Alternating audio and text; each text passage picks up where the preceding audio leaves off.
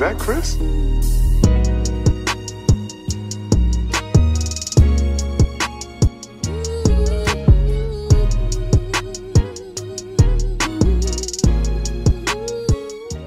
Man, what is good, YouTube? Man, y'all already know who it is, man. It's your boy Jay here, man. I'm back with another video, y'all. And today, man, we got a crazy video to talk about. Now, it seems like in today's classroom, y'all, we got Lil Tjay on the roster, man. A lot of people weren't feeling his response to Alpo Martinez passing away.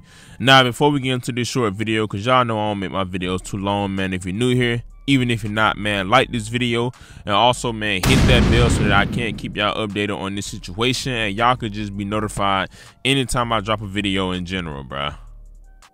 Y'all got me? Alright. Bet.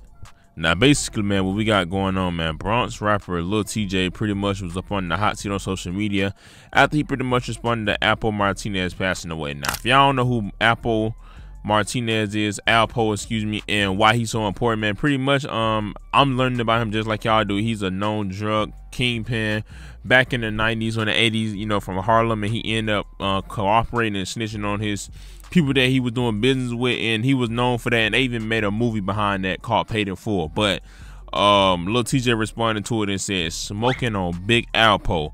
Now, a lot of people were mad about it, and a lot of people were agreeing with him. Now, honestly, bro, this whole situation on smoking on, first of all, that's corny.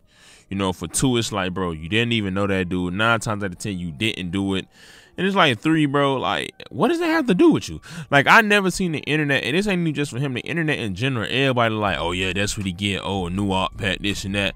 Like, when did the internet become so tough? Like, bro, if you were smart, you had a brain, you would know that. That's what happened when you in the streets, bro. Death, jail, or getting told on. It's like, it's all part of the streets because you can't win in it.